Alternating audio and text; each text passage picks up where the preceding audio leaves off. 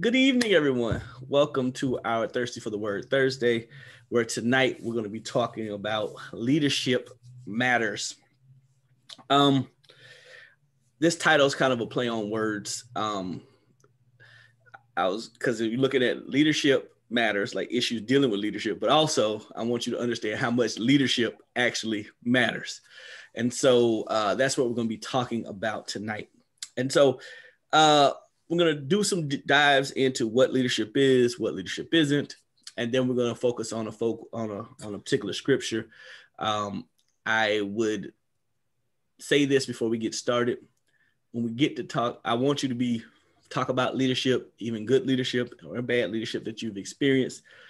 But let's change the names or to protect the innocent or guilty for later on. Okay. So I would advise you to, if you had a leadership issue, speak in general terms instead of specifics. Okay. Can we do that? Amen. All right. Because we're recording this and this is going on the internet and it's going to live forever. And so we don't want to cause no drama.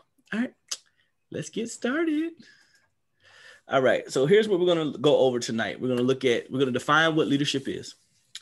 We're going to look at two different leadership definitions. We're going to look at leadership in general. We're also going to look at the definition of servant leadership, because in the church, the type of leadership we should be exercising and presenting is servant leadership. Okay.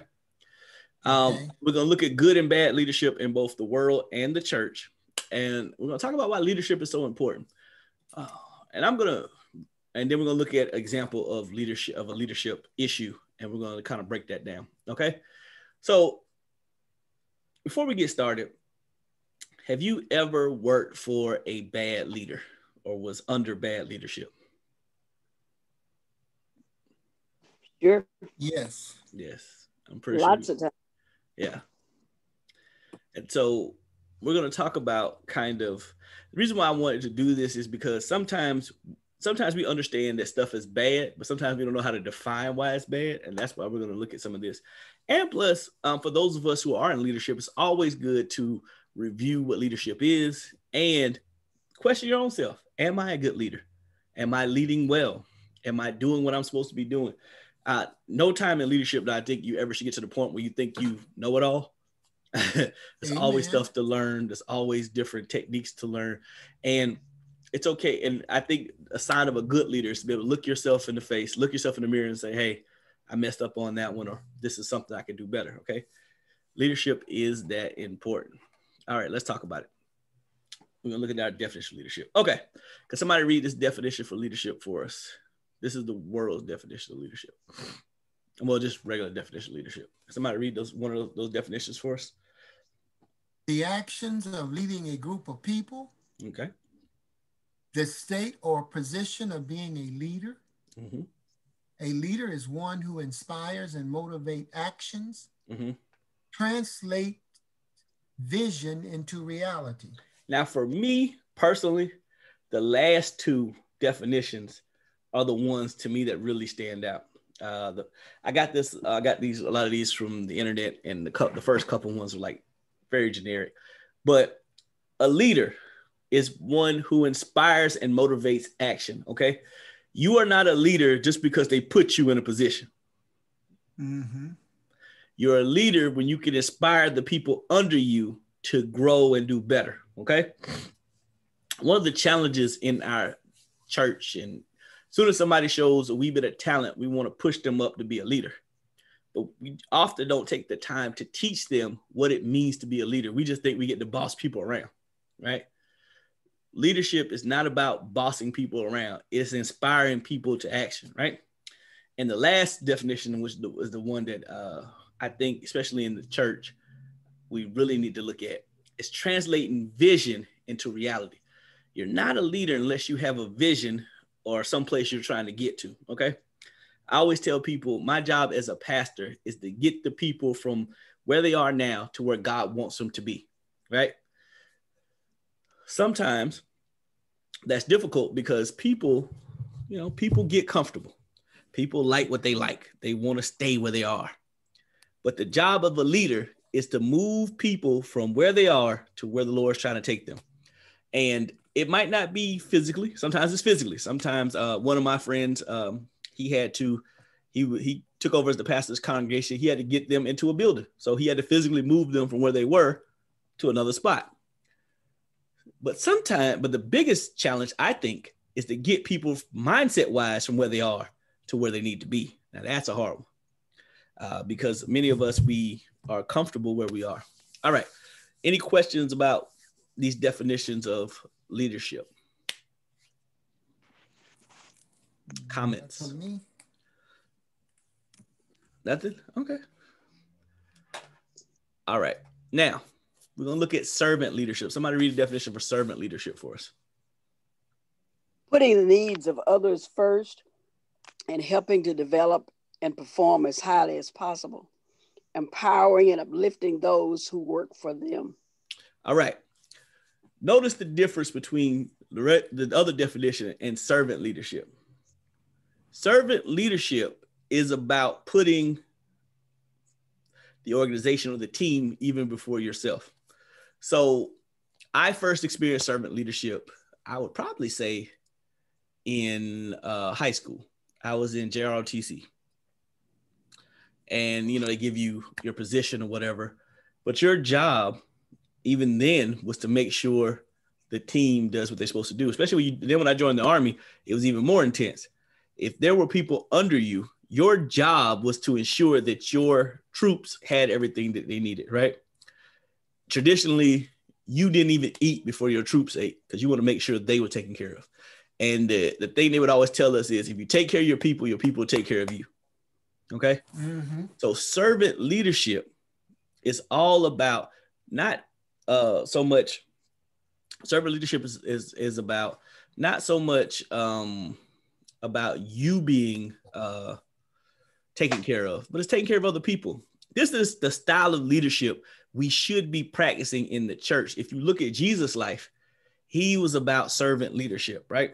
Remember when they were on the boat and the boat was sailing and what they come to Jesus and said, don't you care that we're going to drown?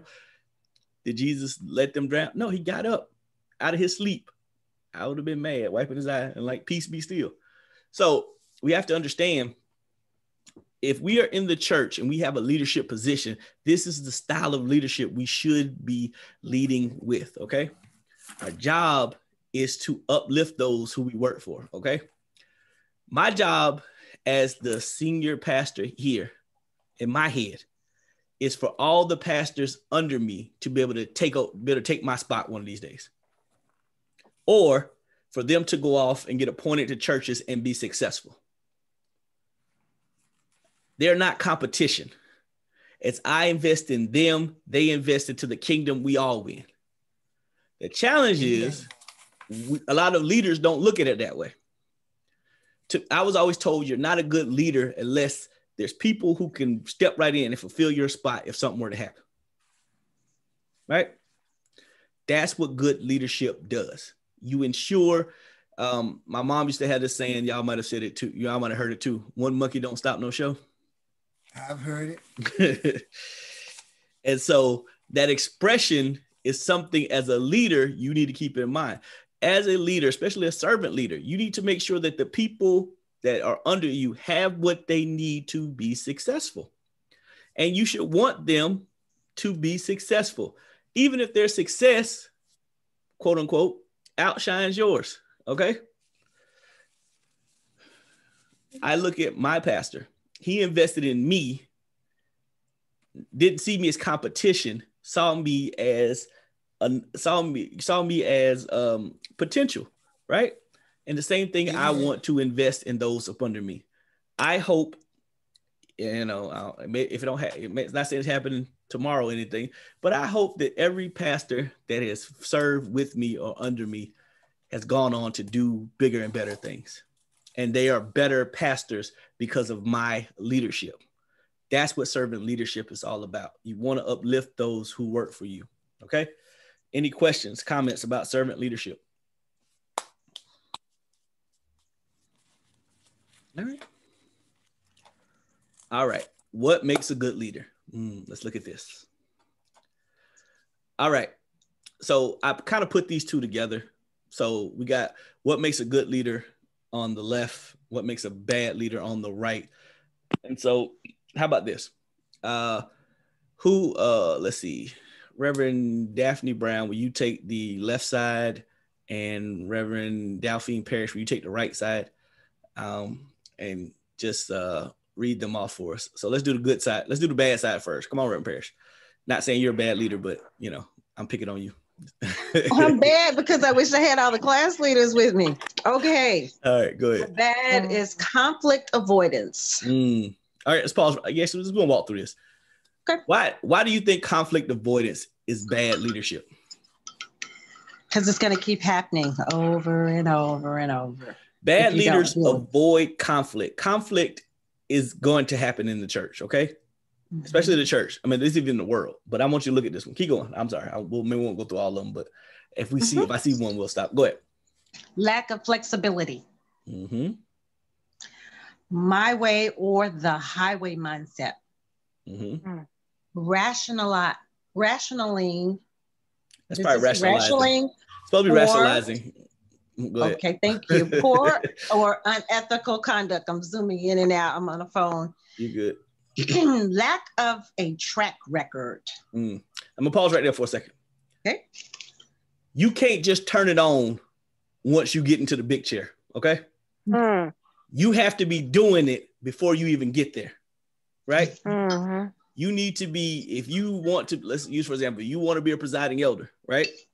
You gotta have to be doing the same skills that you would need as a presiding elder as a pastor, or vice versa. It doesn't just kick on once you get the appointment. Okay. All right, continue on. Inability to create or conform to a company culture. Right. Poor communication skills. Self-centered. All right. That's a bad leader. Yeah, that's a bad leader. Okay. All right. Reverend Daphne Brown, do the good side. All right. The good leader side says a good leader has integrity. Mm-hmm. They're able to delegate. All right, pause right there. Good leadership is not you doing everything. Right? Okay. You have to be willing to share the responsibility. One of the signs of a good leader is being able to share information, because information is power, right? You want to be able to share information. All right, continue on. Sorry. All right. Communication. Mm-hmm. Learning agility. Empathy. Yep. Courage and respect. All right. So that's the world's definition. Any questions? Anything jump out to you in this list? Something not necessarily that jumped out at me, but I was looking for, well, I guess in terms of resource management, delegate, communicate, learning, ability, empathy, courage, respect, integrity, and a lot of leaders don't have the skill set to manage the resources. All right, let me not push back. Let me ask a question to that. What is your greatest resource as a leader? Openness, the ability to ask for help. Your greatest resource. Your people. There you go. Your people. That's where a lot of leaders mess up. They think it's about making sure they hit the quota, making sure if you take care of your people, everything else falls into place, right? Especially in the church, right? I tell people all the time, I have never seen a church doing what they're supposed to be doing, worrying about finances or resources. That stuff will find you almost. As long as you taking care of the people. What happens to a lot of pastors is you'd have been going on all these conferences for all these years, and then when you finally get the appointment, these church gonna take care of me. Don't act like we ain't heard it said. But your people, no matter if you're in the secular world or in the church world, your people are your absolute greatest asset. Now, that does mean sometimes if you have somebody who's not pulling their weight, you have to either try to coach them up, build them up. But if that doesn't work, eventually you got to let that person, because that's going to hinder your growth, right? You're not managing your resources well if you have to wrestle with that. All right. Anybody else? Anything else? Thanks, Reverend Williams. Go ahead. I have something, Ray. On this, what you just said, that's why a person who doesn't have conflict who likes to avoid conflict, who isn't flexible, can't help that person that's lagging behind. But they don't want to approach it. You got somebody who's not doing what they're supposed to be doing, but you don't like conflict, so you don't mess with them, and you're not able to lead them. You're not able to boost them up because you don't want any kind of conflict. Yep. So let me say this. Can I add to that part about conflict, Pastor?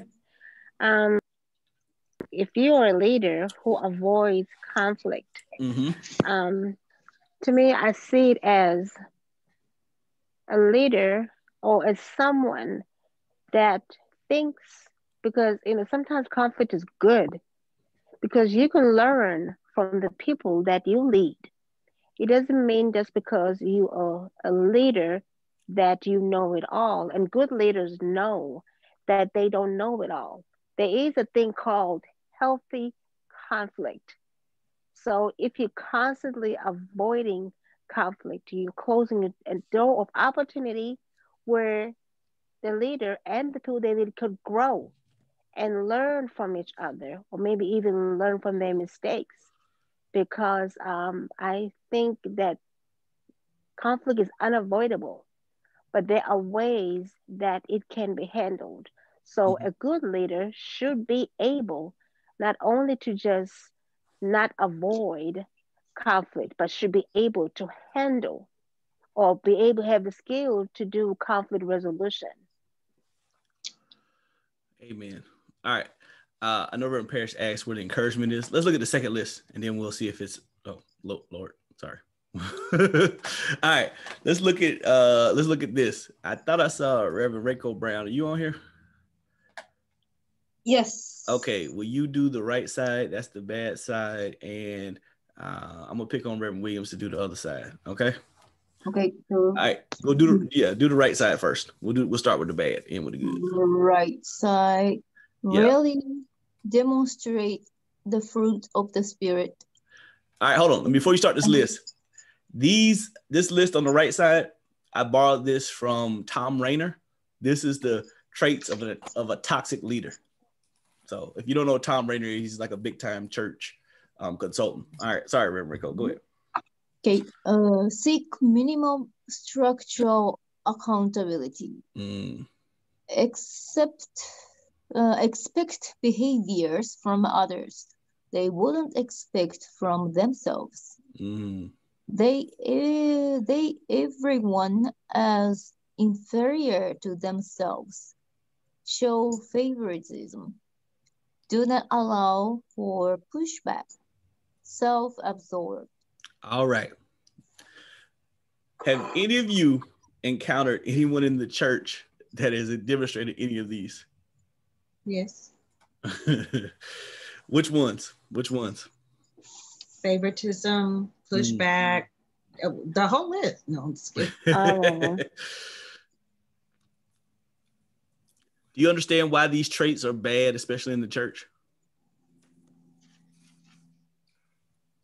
I think that the top of the list demonstrates it. Rarely demonstrate the fruit of the Spirit. So, and everything else under that, yes, I'm just saying I agree with Reverend Williams that the top one is probably, the top one, and everything under that is a result of not demonstrating the fruit of the Spirit. Right. Why do you think? Go ahead. I'm sorry. Can I take that a little further? Because I've actually had to deal with some conflict not too long ago, and that's what came out of it, is that sometimes when people don't recognize or understand people's gifts, then they have a more apt to discredit them, disrespect them, because they themselves don't understand. And that's why it's important not just to know your own spiritual gift, but to understand the gifts, period, and how they operate, so that we can encourage, build up, lift up, instead of tear down. Right. All right. Do you guys see how these traits can be, why these traits are so detrimental, especially to the church? Yes. So, especially so if you'll watch toxic leaders, the number one thing they try to do is they want minimum structural accountability. They don't want people to be able to speak into their lives. So the reason why I'm bringing this up is in case you encounter this in other places, you understand what's going on. Okay. Leaders who are toxic don't want to have a lot of people having accountability over them.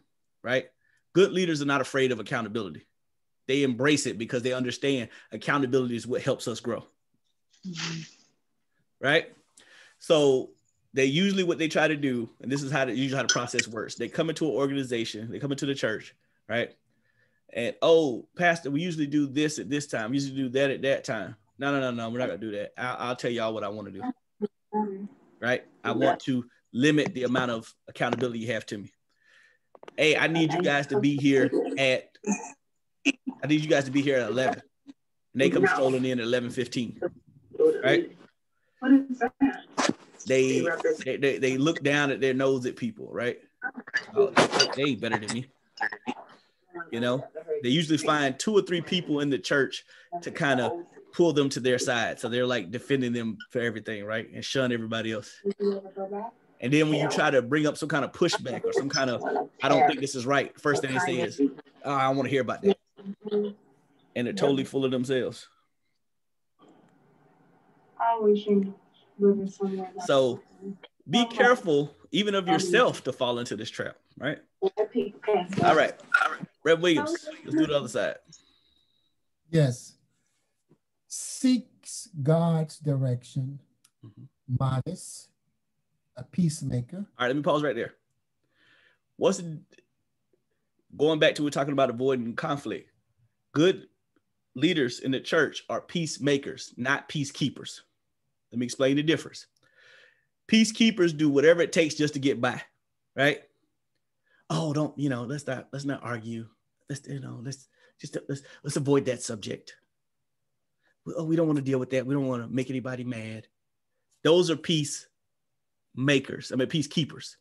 Peacemakers are kind of like, I hear your side. All right, we're going to do this. All right, let's go forward. Okay. Those of you who are parents, right?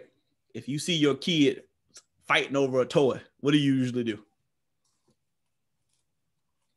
Teach them to share. Remove the toy. Remove the toy, right? Get to the root of it. Then you're going to learn to share, or you're going to do it out. Right. Yep. Sorry. We got 2 parents on here that CPS looking for us, but that's okay. Beat her. Lord, help us. But you got to understand, one of the challenges we have in the church, there's too many peacekeepers and not enough peacemakers. And here's what I mean. If you have somebody in the church that's causing problems, just saying, oh, leave them alone, you're being a peacekeeper. Sometimes it's good for us to go and confront that person and say, hey, you're being disruptive. You're not demonstrating the fruits of the Spirit. We need you to rein that in. That's biblical. You can go read the Bible and it tells you, if you have an ought with your brother, to do what? Go and talk to them, right? If they won't listen, you're supposed to do what? Bring somebody else in to help kind of mediate. If they still won't listen, you're supposed to bring a couple more people in to try to mediate. The whole goal is to make peace, okay? And peacekeeping and peacemaking is not the same. And so one of the areas where we tend to want to just be peacekeepers is, and I'm about to step on some toes, and I'm sorry, but it's usually with the seniors in the church who've been in the church forever.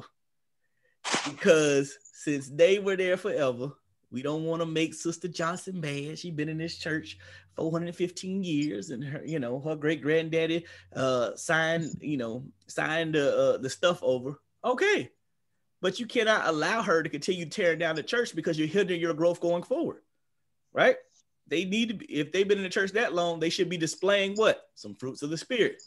Okay, so we have to be willing to talk to people, not just the young people, because we quick to do that, right? You see some young person cutting up, hey, cut that out. We have to have that same spirit when it comes to everybody. Now, listen, we need to be respectful, right? And I get that. But we cannot avoid conflict on the grounds of just because somebody's been in the church forever, because it tends to end up hurting the church long term, right? One of the churches I pastored, I asked them, how did the church get in this decrepit state? And they said there were 2 or 3 families in the church who paid all the bills.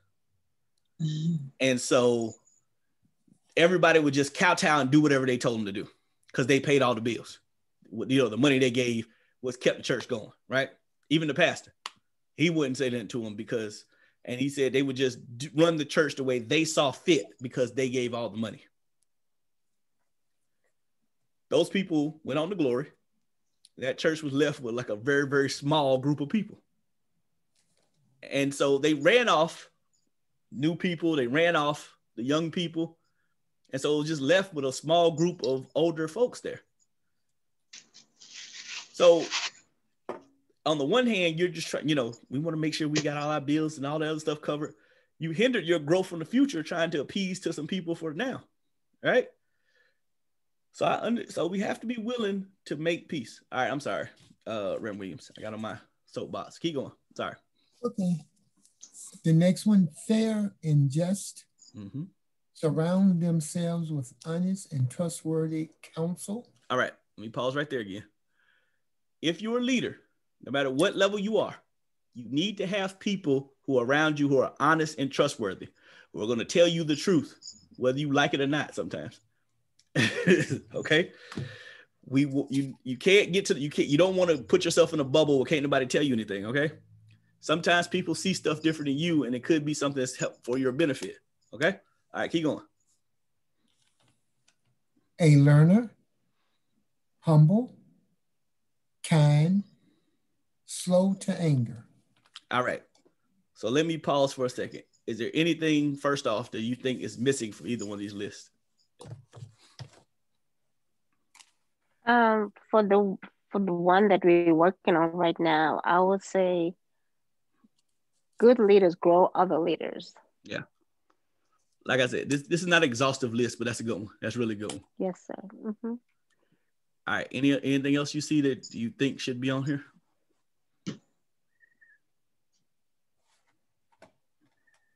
No, the slow to anger covers the patience, which is important. But, you can exhaust patience. And that's when you have to deal with the situation, don't avoid. So, yeah, that's good. Okay. All right. I don't innovation. It seems like to me that, or did I miss it somewhere? I don't. It seems like to me you need to be innovative. Yes, that's a good one. Mm-hmm. That's a good one. Very good. Mm-hmm. That's a good one. All right. The one that says a learner. Understand education. You don't have to. All of us are probably not going to have to go to seminary or get formal education, but you do need to read. You do need to seek other people to help you learn better stuff, right? I try to surround myself with smart people. So hopefully some of their smartness rub off on me, right? I find people who I think are further down the road than I am and try to learn from them and glean from them. If I can find a senior pastor that's doing something decent, I want to learn. Teach me. A learner doesn't always mean formal education, but formal education is good. I'm not knocking formal. I'm saying, but if you can't get formal education, learn any way you can. If it's reading books, if it's listening to podcasts, if it's, one of the best ways to me is finding somebody who's already doing what you're doing and sitting under them and humbling yourself and learning from them and gleaning from them. I like hanging around older preachers because they give me wisdom. They've been through this stuff before. When I was in San Diego, there was a preacher. Her name's Reverend Annie Watson. And Sister Annie I think she's in her 80s. But every time I call her, what's going on at church? They being nice to you? I'm like, yes, ma'am. They're being nice. Okay. But I got this going on, blah, blah, blah. Okay, here's what you do, blah, blah, blah, blah. I had the same issue. And this woman's she's done this. She's retired from she's done this. So I'm listening to what she's saying because she's done it and she was effective at it. And so I always try to find somebody who's a little bit ahead of where you're going and try to learn and humble yourself. There's nothing wrong with being a learner. And if you could get formal education, go do it. That's never a bad thing, right? It's never a bad thing to have education. All right. One more I would like to add is a good skill of the resilience. Okay. I'm glad you brought that up. There's a book, for those of you who like to read, by a lady named Angela Duckworth entitled Grit. And it's legit about grit, sticking to it. One of the things as a good leader you have to have is grit. You have to be resilient because problems are going to pop up. You got to learn how to just, figure it out. I remember being in the Army. If they told you to do something, you just got to figure it out one way or another.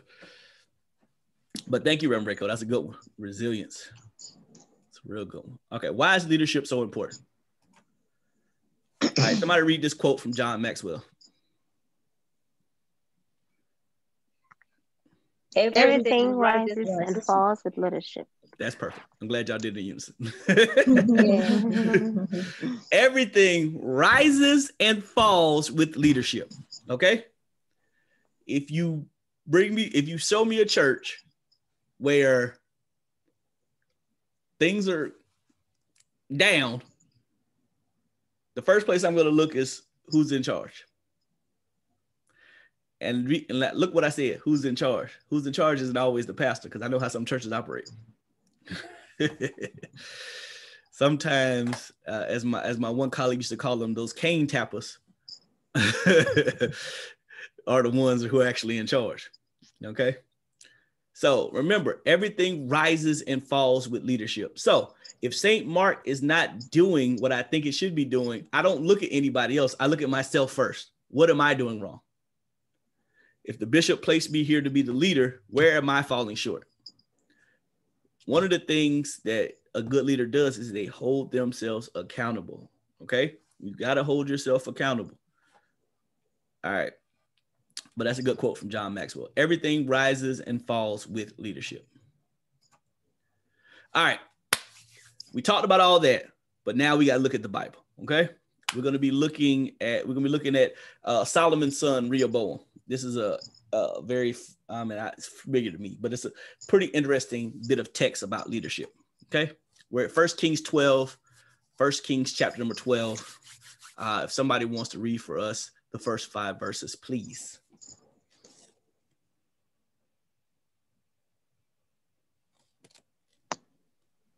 Rehoboam went to Shechem. I'm reading from the NIV. That's fine. For all Israel had gone there to make him king. When Jeroboam, son of Nebat, heard this, he was still in Egypt, where he had fled from King Solomon. He returned from Egypt. So they sent for Jeroboam, and he and the whole assembly of Israel went to Rehoboam and said to him, your father put a heavy yoke on us, but now lighten the harsh labor and the heavy yoke he put on us, and we will serve you. Rehoboam answered, go away from thee. Go away for 3 days, and then come back to me. So the people went away. All right. So Rehoboam is Solomon's son. Solomon has died. He's taken over the kingdom. Okay. And so he's faced with his first major leadership decision. Now, for those of you Bible scholars, I know what you're going to say. Just hold on to it, okay? We'll get there at the end, all right? But Rehoboam's getting his first test as a leader. Now, when you first assume a leadership position, you're going to be tested right off the bat, whether by the Lord or by your people. They're going to try you, right? For lack of a better words, they're going to test you to see what kind of leader you are, to test your mettle, to see how you're going to handle the situation. How you handle a lot of times your first major test as a leader is how people are going to follow you, okay? And so Rehoboam goes to Shechem. Shechem kind of was the place that so he goes to Shechem to be made king, right? And so the people come to him and said, hey, because if you remember, Solomon did a lot of building projects while he was alive. He built a palace for himself. He built the temple. He had all these gardens and stuff. He really worked the people to really build up Jerusalem, right? And so the people were saying, hey, lighten the yoke, right? And what did they said, if you lighten the yoke, we will serve you. Okay. Now, think back to what we were talking about with leadership as far as servant leadership. Let's see what Rehoboam does. All right, let's continue on. All right, go ahead. Somebody read for us 6 and 7, please. Then King Rehoboam consulted the elders who had served his father Solomon during his lifetime. How would you advise me to answer these people, he asked. They replied, if today you will be a servant to these people and serve them and give them a favorable answer, they will always be your servants. Now, listen. Now, what does that sound like to you? Verse number 7.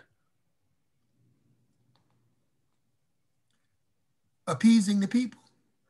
It's close. What style of leadership does that sound like in verse number 7? Servant leadership, right? He said, look what he says. If today you will be the servant to the people and give them a favorable answer, they will always be your servants, right? As you serve your people, they'll be able to take care of they'll be able to take care of you, okay? These advisors of Solomon who've been walking with Solomon all this time, what kind of advice are they giving young Rehoboam here? Is this solid advice? Yeah, is this solid advice? Would y'all? Yes. Okay. So he's getting this from Solomon's senior people. All right, let's see what else we got. Let's read verses 8 through 11, somebody. But Rehoboam rejected the advice the elders gave him and consulted the young men who had grown up with him and were serving him. He asked them, what is your advice? How should we answer these people who say to me, lighten the yoke your father put on us? Verse 10, the young man who had grown up with him replied, these people have said to you, your father put a heavy yoke on us, but make our yoke lighter. Now tell them, my little finger is thicker than my father's waist. My father laid on you a heavy yoke. I will make it even heavier. My father scourged you with whips. I will scourge you with scorpions. All right. So what leadership problems do you already see with young Rehoboam?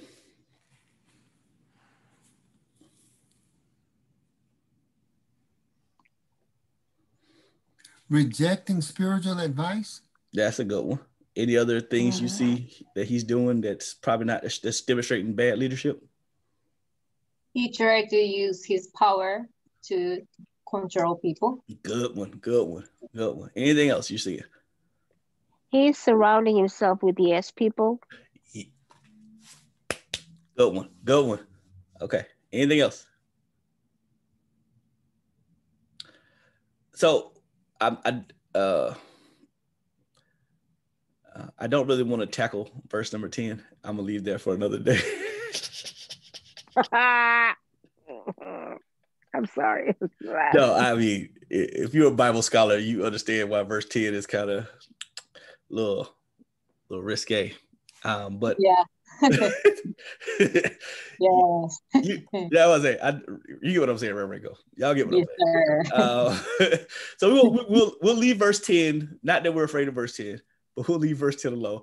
But look at verse number 11. He says, "My father laid on you a heavy yoke. I will make it heavier.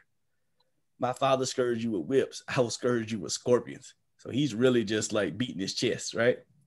So what is that? Jeffrey from the Game of Thrones.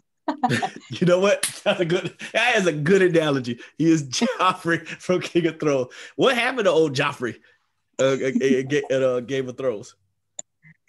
He got worse and worse to control people and make the people just use as a toy or something. But they end up poisoning him, right? Poisoning, yeah. At the end, yeah, he was poisoning. Right. Right. I still think Ramsay was worse, but we won't get into all that. Okay, we won't get into all that. Anyways, so do you see how Rehoboam? You see the mistakes as a leader he's making, right? He rejected the advice of Solomon's advisors, right? He surrounded himself. Look what it says. He said he took advice from with young men who had grown up with and were serving him. Those people didn't have the people's best interests at heart. They had their best interests at heart because they want to be close to the king, because being close to the king has its benefits, right? So then what does he do? What does he do? He says, man, tell them people I'm gonna work them even harder. There's a old Army infantry field manual that says you are not the leader until your leadership is ascribed on the hearts of your people. And basically what it's saying is you're not a leader until the people make you their leader. Do you get what I'm saying? Until the people are willing to lead you and to follow you and do what you say. And you earn that a lot of times by people understanding that you're going to take care of them, right? People are more willing to be up under your leadership if they know you have their best interests at heart. But those of you who are married, right? You try to have your spouse's best interests at heart, right? I hope so. Try. Huh? You try? Yes, I do. Mm-hmm. All right. Yes, I do. Okay. Sister Carter, you ain't saying nothing. I'm a little concerned. I'm not because knows I keep going. Okay. But yeah, my leader hadn't given me permission to speak. I get it, Brother Carter. It's all right. But the point I'm trying to make overall is you see the mistakes he's already making very, very early in his leadership, right? Because some people would say, oh, he shouldn't do that. They're going to take advantage of him and this, that, and the other. No, take care of your people. They will take care of you. All right, let's. I think this is it. Let's close it out. Somebody read for us verses 12 through 17.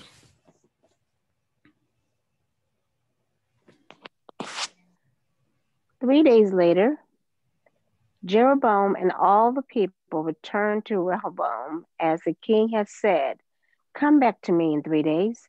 The king answered the people harshly, rejecting the advice given to him by the elders. He followed the advice of the young man and said, "My father made your yoke heavy. I will make it even heavier. My father scourged you with whips. I will scourge you with scorpions." So the king did not listen to the people, for this turn of events was from the Lord to fulfill the word the Lord had spoken to Jeroboam, son of Nebat, through Ahijah the Shilonite. Verse 16. When all Israel saw that the king refused to listen to them, they answered the king, "What share do we have in David? What part of Jesse's son? To your tents, Israel. Look after your own house, David." So the Israelites went home. But as for the Israelites who were living in the town of Judah, Rehoboam still ruled over them. All right. Now, for those of you who are Bible scholars, you know that the Lord had already said he was going to take the kingdom. He was going to split the kingdom after Solomon died. Okay. So we can go ahead and go through that. So some people might say, well, this is already, faded. Could be. But if you look at Jonah, God can change his mind, right? But he lost, I think that if I remember correctly, the tribes of Israel are other 10 tribes besides Judah and Benjamin, if I'm not mistaken. So those tribes went off and started the kingdom of Israel, and then there was the kingdom of Judah. So he ended up losing more because he wanted to rule with the iron fist. Right? So Rehoboam teaches us that we have to, that bad leadership costs. We've definitely seen this in the church. When the churches have experienced bad leadership, we have seen people leave. And let me tell you a little secret. They're not coming back anymore.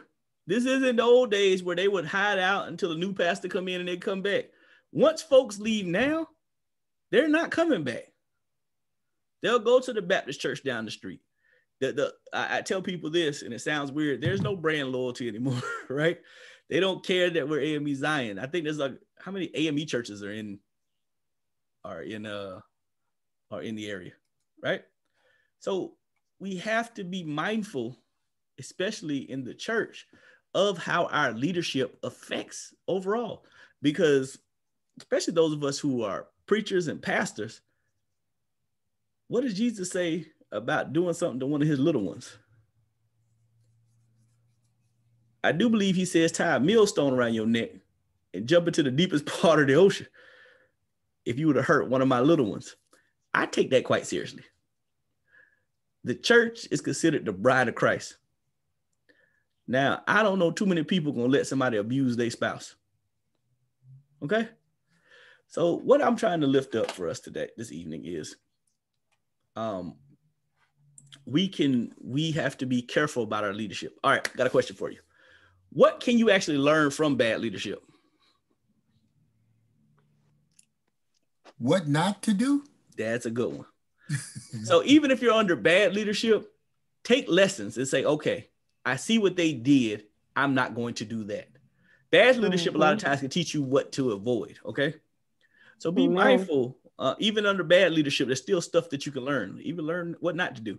I know some people were saying, I've heard people say they didn't want to get premarital counseling from somebody who's been divorced. And I said, actually, that might be the best person to talk to, because they can definitely tell you what not to do. They might not know how to make it work. You might question them about making it work, but they can definitely tell you, hey, don't do what I did, right? Avoid X, Y, and Z, right? I think you need to leave that brother and sister alone, because they may not learn their lesson too well. You know what? Touche. Hopefully they learned their lesson and can at least tell you what not to do. And they hope they ain't like, well, it's all her, it's all their fault. Like, no, it's never all. Well, I told my nephew the other day, don't take advice from two people. Don't take advice from somebody ain't got nobody. And don't take advice from somebody who had somebody. That is some very good advice. That is very good advice. All right. Oh, okay. Like I said, going back to it, shows people what kind of leaders they are. Shows what kind of leaders, what kind of people we are. Bad leadership teaches us lessons. It ignites our desire for God's reign, and it shows us the difference between God's leadership and man's leadership. Right. So there's some stuff we can actually glean from bad leadership. All right. Any questions, comments, concerns? Hopefully you got something out of this tonight. I did. Thank you, Pastor. All right. So let me say this. The reason why I kind of wanted to do this lesson on leadership is because I feel like it's one of the major things that's hindering our growth. Not just, I'm talking about the collective hours, AME Zion hours, the church's hours, not necessarily St. Mark's hours, growth. We need to know what good leadership looks like, for one, and we need to hold people accountable. Now, it might not always happen. I get that.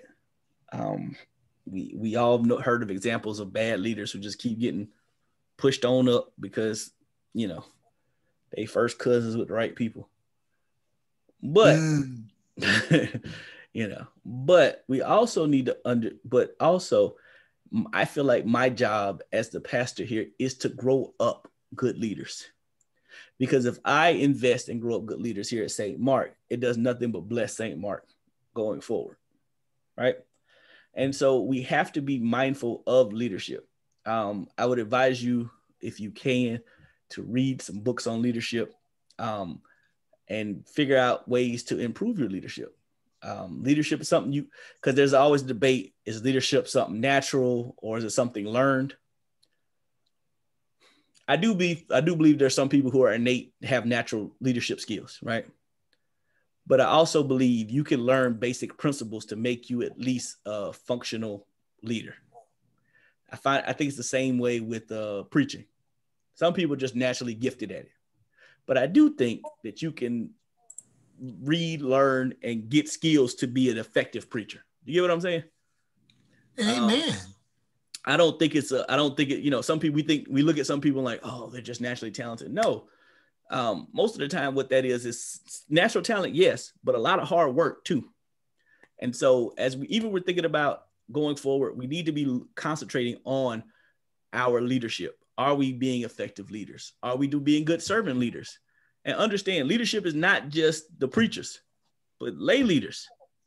How am I leading the missionaries? How am I leading the men of Zion? How am I leading the class leaders? How am I leading my class? Leadership is that important. It has to go all the way down. All right. Any other questions, comments, discussions? No? I thought this lesson y'all would be more talkative, but it's fine. All right. Well, again, I want to thank all of you for being on. Reverend Rachel Brown will be with us next week. And she told me the title, but I forgot. Help me out, Reverend Rachel.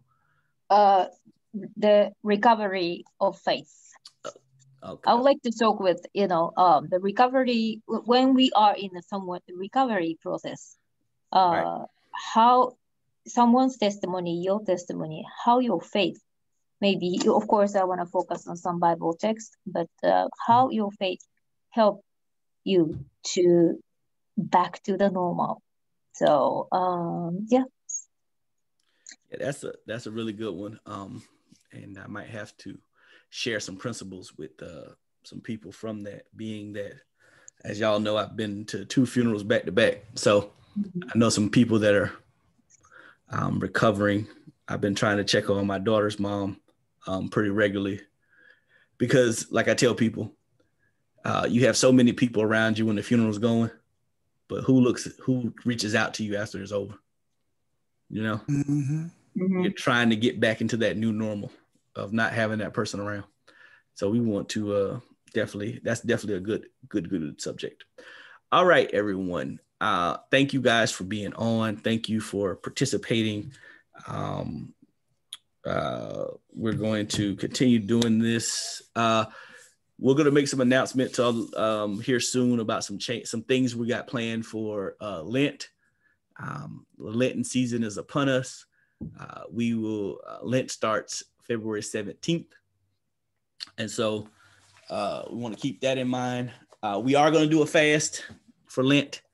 We're not doing the Daniel fast because some of y'all systems already change over to the Daniel fast because you do it so long for Lent. The fast we're going to employ is a midnight to noon fast. Okay. Now, let me say this. If you have some kind of medical condition, please eat and find something else to fast from. Okay. Do not harm yourself trying to do this fast. I know the one time I've done this, we had this lady, she's about to black out, and she was like, well, I'm just trying to fast, Pastor. I was like, listen, if you can't do it because you need to eat to take medication, or you need to eat for, certain reasons, do that. But for those of us who can do this fast safely, that's the fast we'll be doing. I remember the first time I did this, I was in Alaska, and a young man, and one of the guys there was like, man, Pastor, this fast been hard. He was like, oh, I don't even eat breakfast, but now all I think about is breakfast. Oh yeah, me dying. But midnight to noon, I know me and the wife last year, we gave up meat for Lent, which was interesting. So it's supposed to be challenging. It's not supposed to be something that's easy. And remember, when you're fasting, you're not sitting around dreaming about when the next time you're supposed to eat. You're supposed to be praying, reflecting on God's word, doing that kind of stuff, okay? All right. Any other questions, comments? None? All right. All right, y'all. I want to thank you guys for being on. My wife has made some... I saw that. Coming on. Yeah, my wife has made some kind of stew, and I'm hungry, so I'm about to go eat. But let us... hey, Sister Green, I see you all here. How you doing? I'm doing fine. Good. Thank you guys for being on. Thank you for your participation. Let's close out with prayer. I'll turn this off. Well, they can hear the prayer. Let us pray. Dear God, our Father, we thank you for this study. God, we want to be good leaders of those you have placed under our care, God. We want to lead them as you would lead us, or as your Son led us, God, or as the Spirit leads us, Father. We just want to be we want to do what's in your sight. We want to be good servant leaders as we're serving them so they can serve the world. And Father, we're just asking as we get off this conference, as we get off this Zoom call, that any places of leadership where we're falling short, we ask that you expose them to us and help us to grow. God, we're asking that you put somebody in our life that will hold us accountable and push us to be all that we can be. God, we understand that we can't grow unless we do this thing together. And so, Father, we're just asking right now that you bless every household represented here, that you bless all the members, and that you continue to be with us as we go forward. God, we love you and we thank you. In Jesus' name we pray. Amen. Amen. Amen. All right.